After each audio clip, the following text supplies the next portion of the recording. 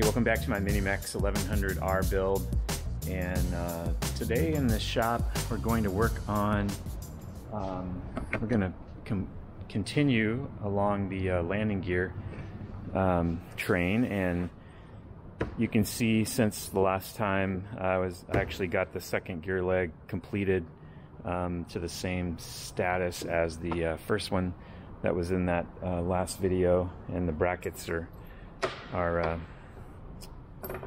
all set here, and those are over here, so that's good. And what I was just doing, just figuring out the location for the where the landing gear goes on the bottom of the plane. It's basically 37.5 inches from the zero line.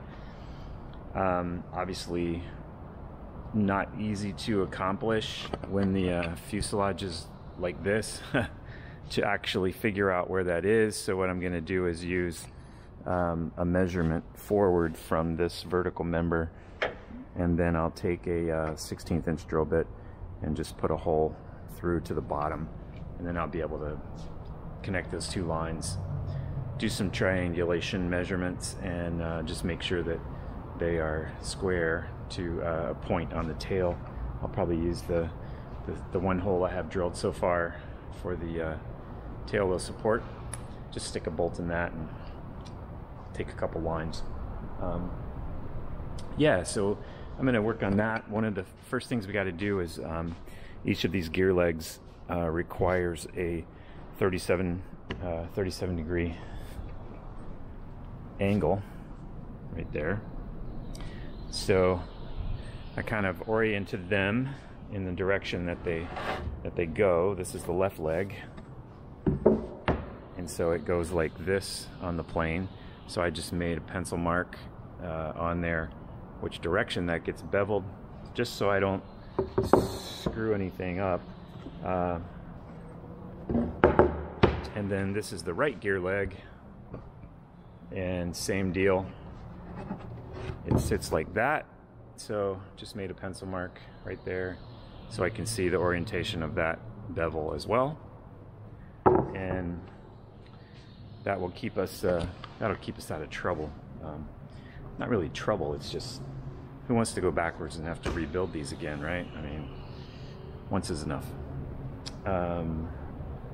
Yeah. All right, so I'm gonna get the saw set up over here, and we will first get those cut, and then we got to do some hinge work. So, all right. All right, so I was just going to talk you through what I do when you have to cut something like this, and you actually have to end up at zero here. The best way to do that is just put a board, clamp a board to your fence, and then what I did is I just roll the blade back, and then I tap this over, and then I turn it on, and then I roll the blade out, and then I just run a test with a piece of wood. I'll show you here.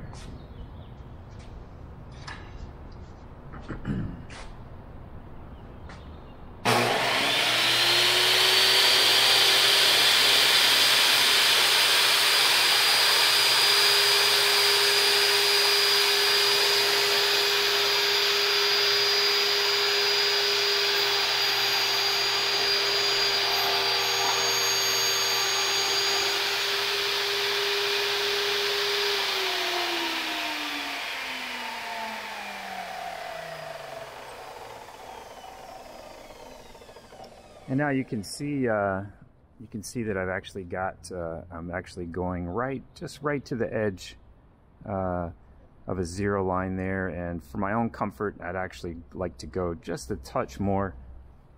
So I'm going to back the blade up, and I'm just going to give this a little tap, not a lot, just about like that. And then we'll run this one more time.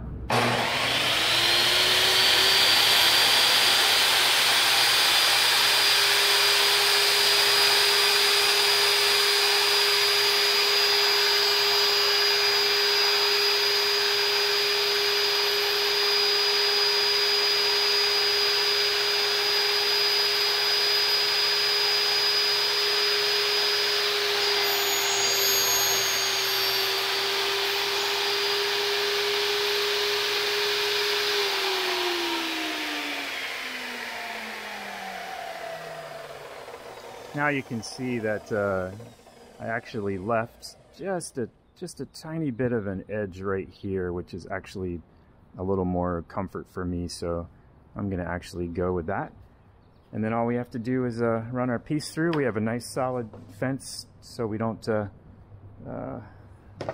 come out crazy. So you don't want to have a fence here and not here, so it's not supported. So now checking our line here. That's the angle we want to be cutting on, and that matches the blade. So we're ready to roll.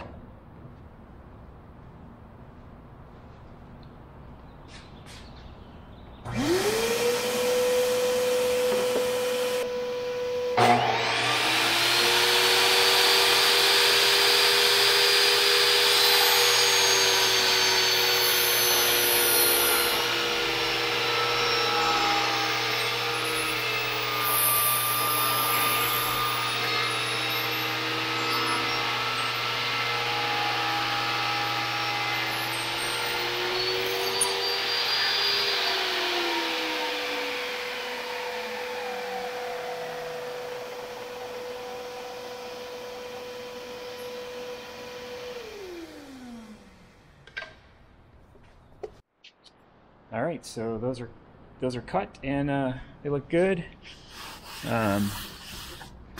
Everything's right how it should be, and now it's time to go for this tube over here. Hanging out in here is some hinge material, so let's get that out.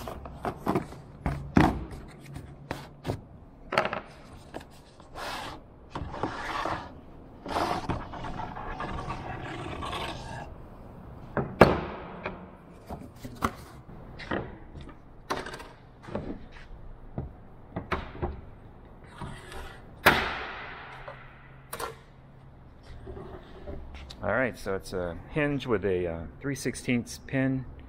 I actually purchased my hinges. They actually match, I believe, what Team supplies. I got mine from McMaster Car, and it's just a steel hinge. And I'll be priming and painting them, so I'm not too concerned about a lot of rust on that. I think it's the same metal hinges. It's also the same hinge that's going to go for the rudder and the elevator. Same material. So it's 060 this way, and yeah. So let me get the plan here, and we'll take a look at what we're doing. All right, so I just got my mark here at 15.5. It actually works out, falls right on a line, a hinge line here, which is good. So now what I'm going to do is I'm actually going to, I've started pulling my pin out because I'll actually have some leftover pin.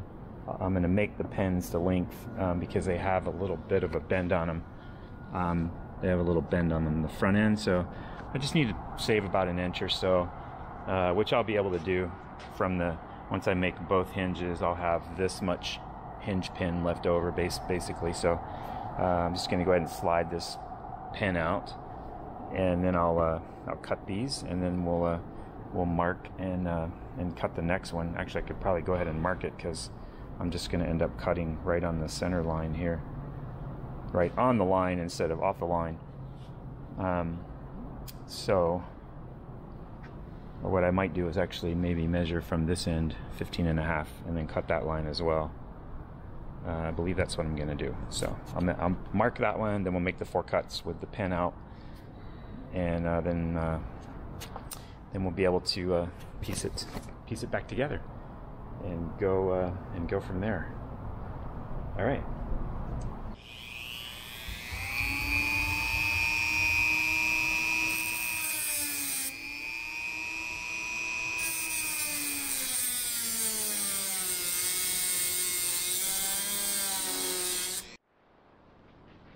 All right, so I got those cut, and now I will push the hinge mostly back in. First I'm going to cut the hinge off at the, I'm going to cut the pin off at the distance that it needs to be, which I think if it just comes out the backside and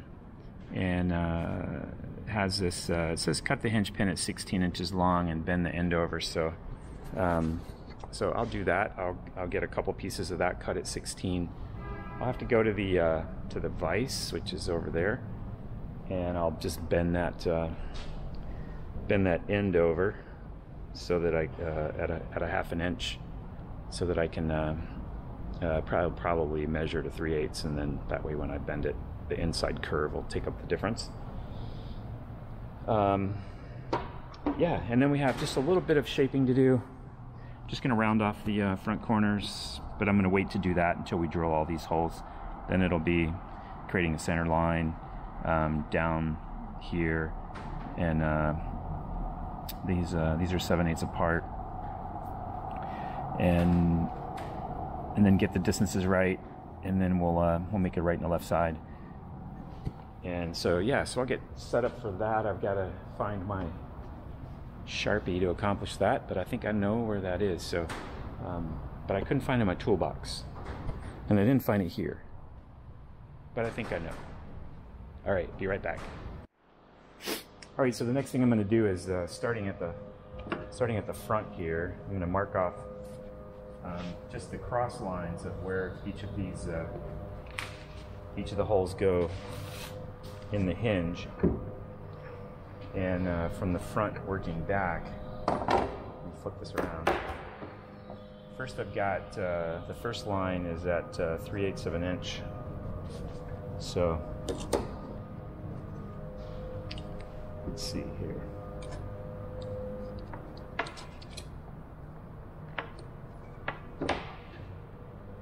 I'm going to do this.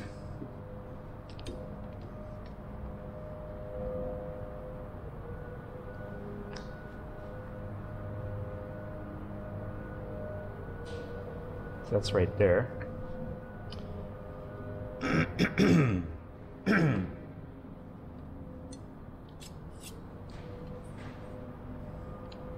And then from there we are 3, 3, 3, 3, and 2.5.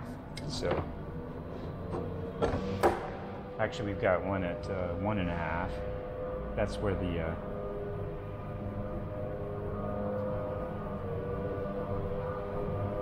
1.5 is for the eye bolt, so that's here. So we've got 3, 6, 9,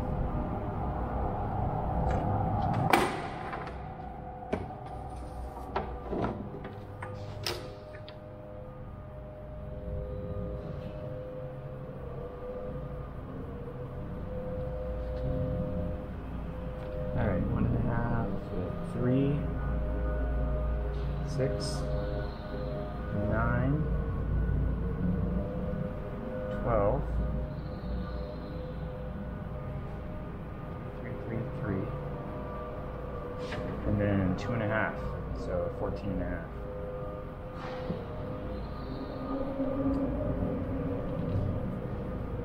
One and a half, 3, 3, 3, 3, and 2.5.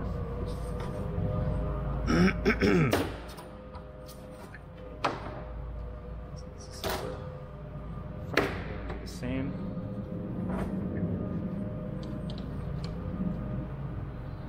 So first 3/8.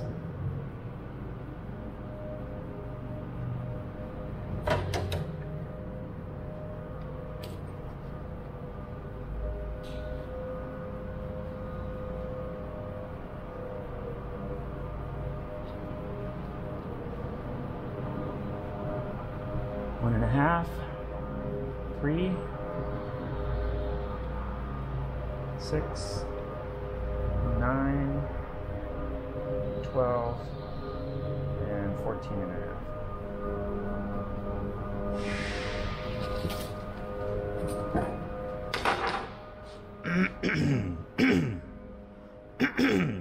And we've got to remember for the two hinges, So we end up making a right and a left. This eye bolt hole's got to be on the bottom side, so we have to make sure we get that straight. Now, let's take the square and just draw these lines here.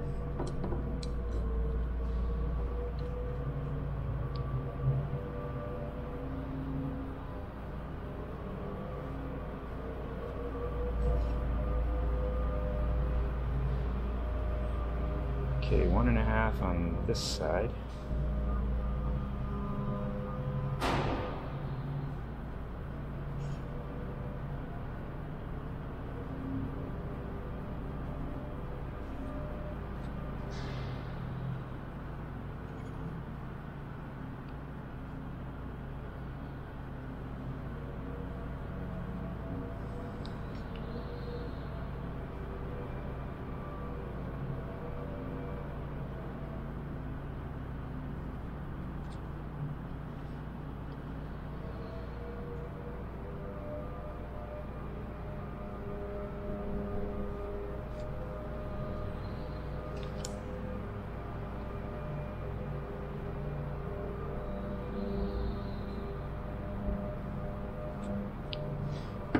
There we go.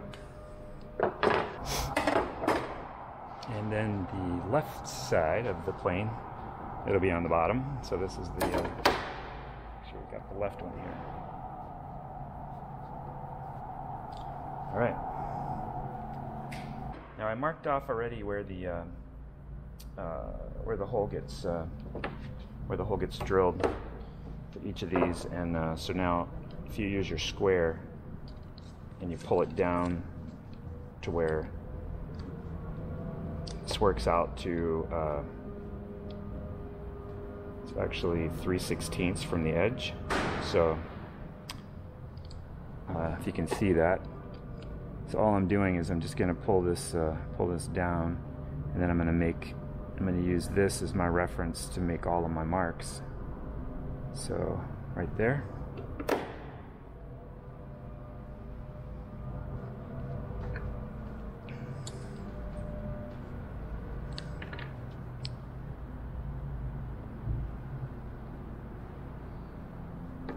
And it'll be right there. We'll just double check the measurement real quick.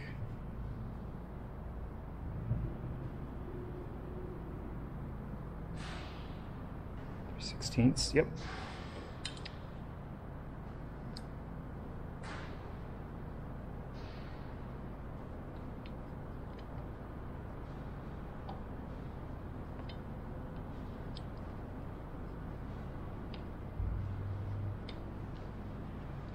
All right, so those get drilled with a 3/16 and all of those holes.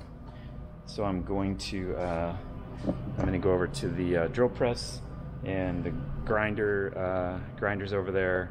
So I'm gonna just clean up the edge and shape the back end of this a little bit like that.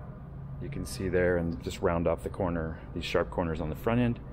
I'll drill the holes, and I'll take a piece of wood with me, and what I'll actually do is this was something Flying Cub mentioned before about brackets, just putting this up against a piece of wood, and it'll be a little easier to drill these on the flat side rather than trying to drill on this side.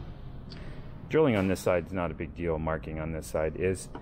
So I'll get the center punch, I'll punch all of these and go cut them, and yeah, and then I'll be right back with you.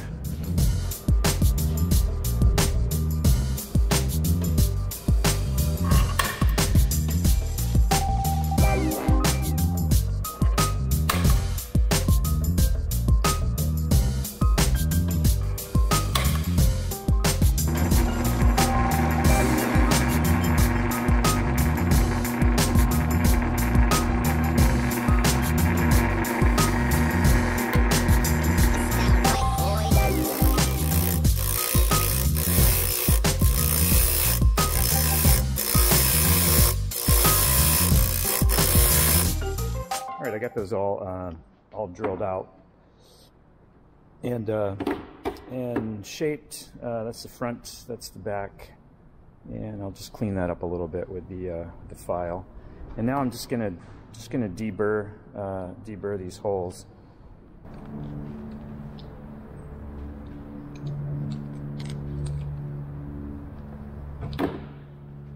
All right, so our next step now, since I've got these all shaped and deburred, all the holes are nice and smooth now. So those look good. Okay, so now we're ready to.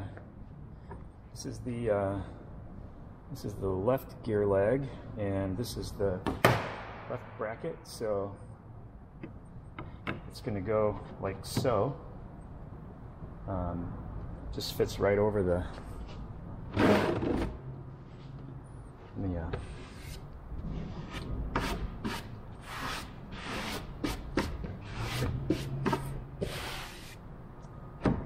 Get a better angle here on that for you.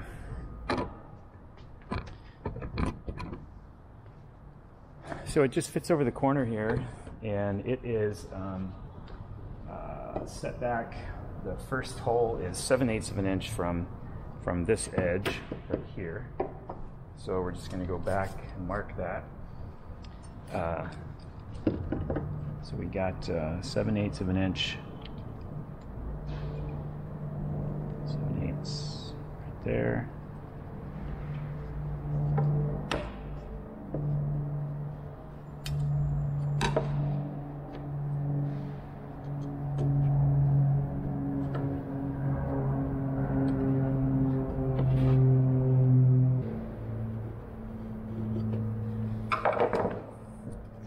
So now we'll put when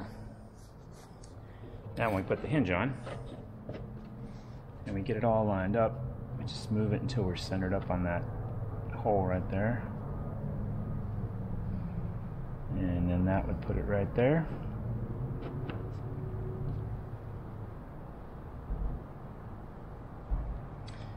And then the next thing to do is, while that's being held in place, is to go ahead and mark all of these holes, and then I'll have to go to the drill press and drill 3/16 through. And so what I'll end up doing is I'll just, while I'm holding it, I'll just put my drill bit in here and twist it, so I'll be able to make my mark. So.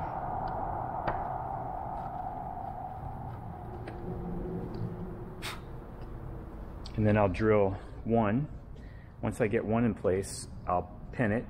And once I get it, I'll pin it with a bolt. And then I'll actually use the drill to start each of the successive holes. So that I can make sure we got a really good starting point.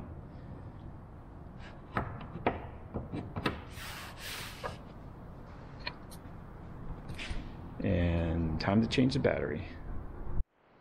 All right, so you can see I've got this hole. I just started that one with the just holding the hinge in place, and now I'll actually go ahead and drill through that.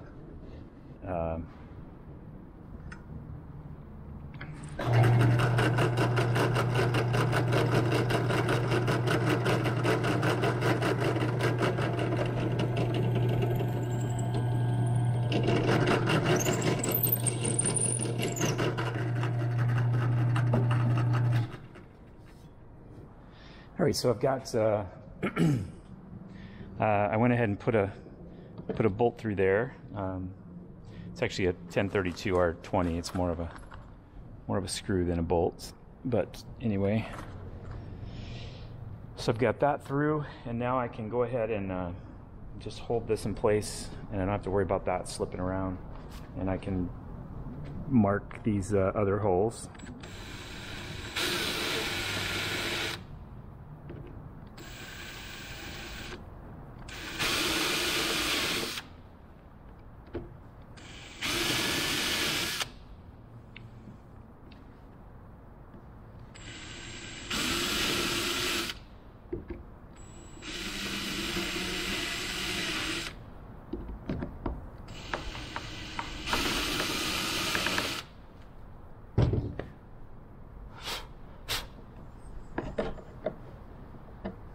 right, now I know exactly where the drill goes, and then I'm confident that when I come back I'll have perfect alignment. So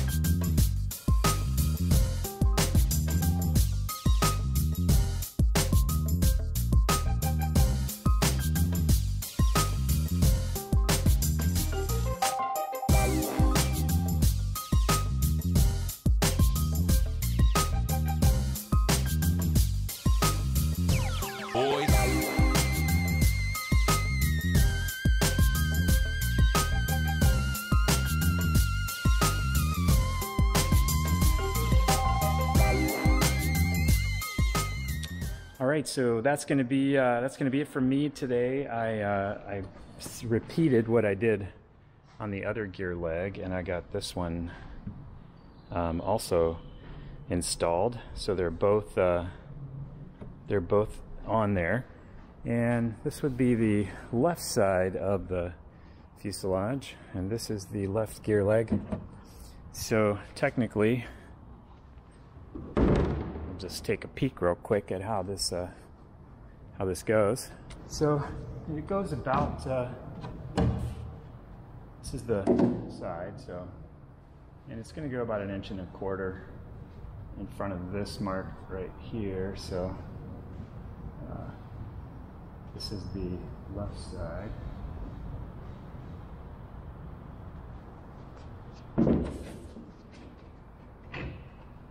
So it's going to end up going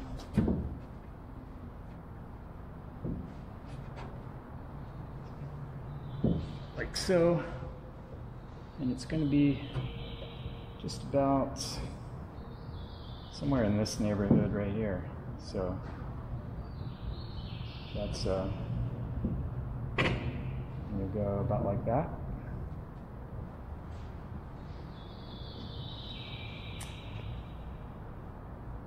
Anyway, you get the idea. Goes there, you end up drilling through here, gets bolted to the inside, and then the struts go through, or the axle goes through, and then you just start figuring it out from there. So, and once they get attached here, I'll take the hinge off, the front and the back get rounded, so we'll be routing that.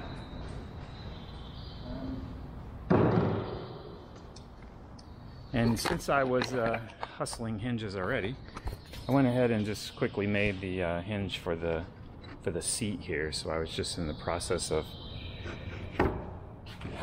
same process, making the hinge.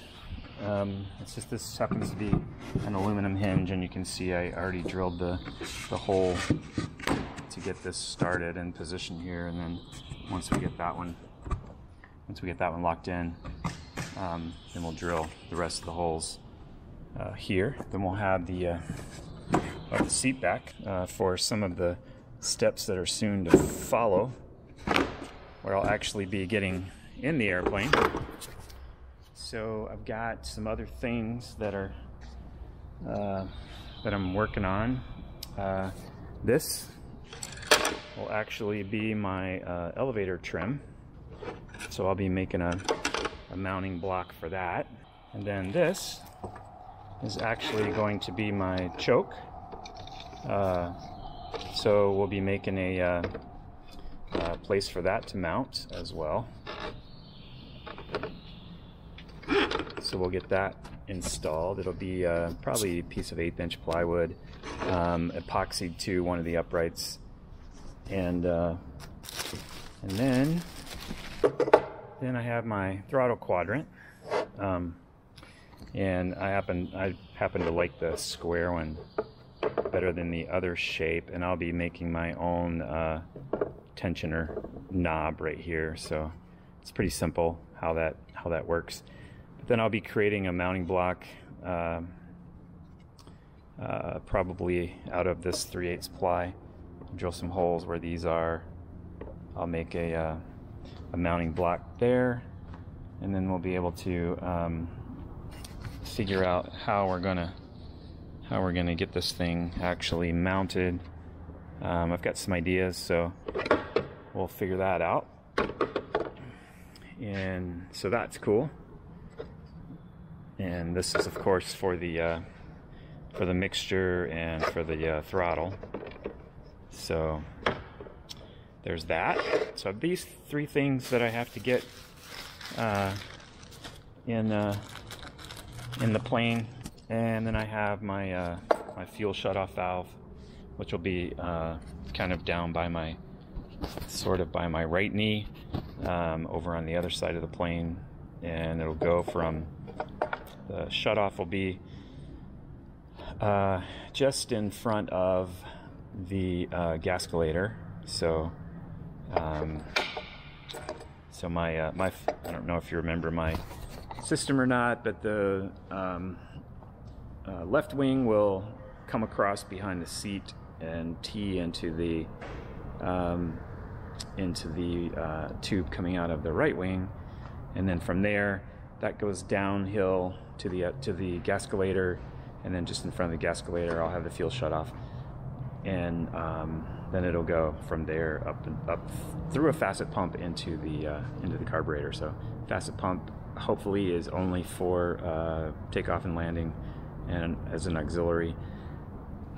We'll see when we get to that point and we actually do the fuel flow test without the pump and see what kind of fuel flow we get. So and all of that will determine exactly what size battery I'm going to need to fly for as long as I think I might fly. So yeah. All right, so thanks for hanging out with me today. I do appreciate it. And if you're not a subscriber, I invite you to hit the subscribe button and the little bell right next to it. That way you get notified every time I post a new video. And hey, I'll catch you later.